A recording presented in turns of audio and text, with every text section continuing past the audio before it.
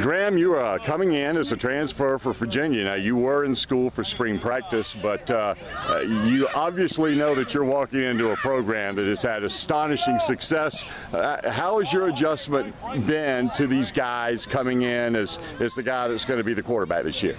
Well, coming into this school with such a great track record, it's big shoes to fill, of course. It's been a pretty smooth transition. The coaching staff and the players are pretty relaxed, and the school's very accepting. They have new players all the time, so it's been a smooth transition, and we're really getting the ball rolling here. Coach Kemry, I think that obviously been around him a lot, and some guys are real yellers and screamers, and he's obviously not that guy. He's very calm usually in his approach, and it seems to me that he'd be a pretty good guy to play for if you were a quarterback. Talk about y'all's relationship. Yeah, he's had a lot of experience, whether it be in the ranks of college football or coaching for Hammond for numerous years now. He's been to the highest level. He's of course played at USC, and now he's had such an outstanding record at Hammond that he's really fine-tuned his coaching skills, and he's really relatable to the players, and I think that's a huge part of it.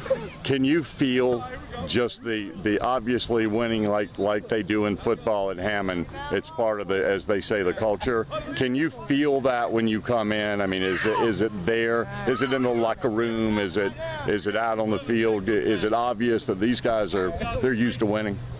There's certainly a buzz here.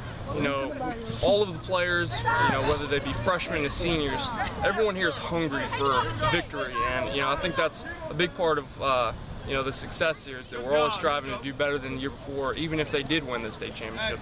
It's not our main priority, but we're focusing on the task ahead.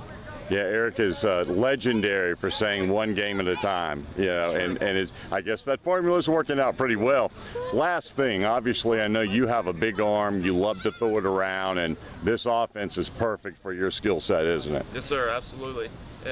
Coming from a high school where it was more run-oriented, I think this will definitely showcase my skills a little bit more. I've had prior success, but here I'll definitely be able to stand out a little bit more, especially with all the talent I have around me.